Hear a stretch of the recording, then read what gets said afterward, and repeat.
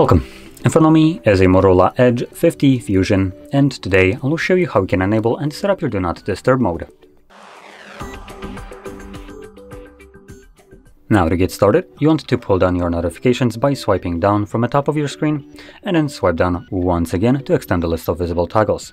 Next, locate the Do Not Disturb toggle, which for me it is located on the first page right over here. Once you see yours, you can simply hold it the first time around, and this will quickly take you to the settings. I recommend navigating in here just once, just so you can see how the mode is set by default, and obviously customizing it if it doesn't fit your needs. In here, I'm going to just talk about one option which I find very useful, which is the duration for quick settings. This defines what happens when you press on the toggle manually.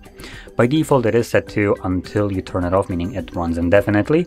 And I personally like to select it on a timer. Make it a bit longer, like 4 hours. And now, once I confirm it, whenever I enable my Do Not Disturb mode, just to find it again. So I enable it.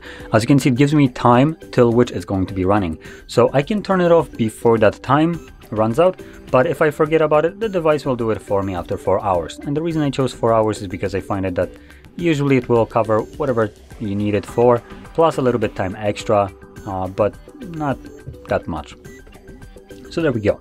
And obviously you could see that you can turn it on and off by simply tapping on the toggle.